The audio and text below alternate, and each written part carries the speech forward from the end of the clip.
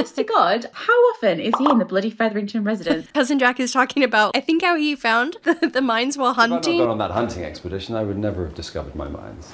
Yeah, because you always go on a hunting expedition and just find a ruby mine, don't you? Yep. But Colin happily explains that his interest in the his mines was sparked quite naturally when I viewed that exquisite necklace you wore at my brother's wedding.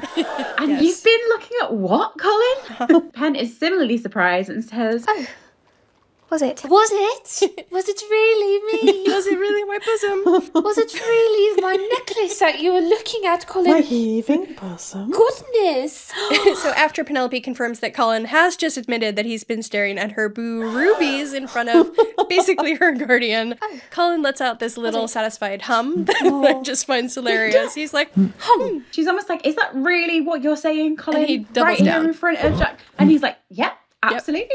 Great rubies. 10 out of 10 would You make a recommend. compelling Yeah. case, Bridgerton. End of the queue.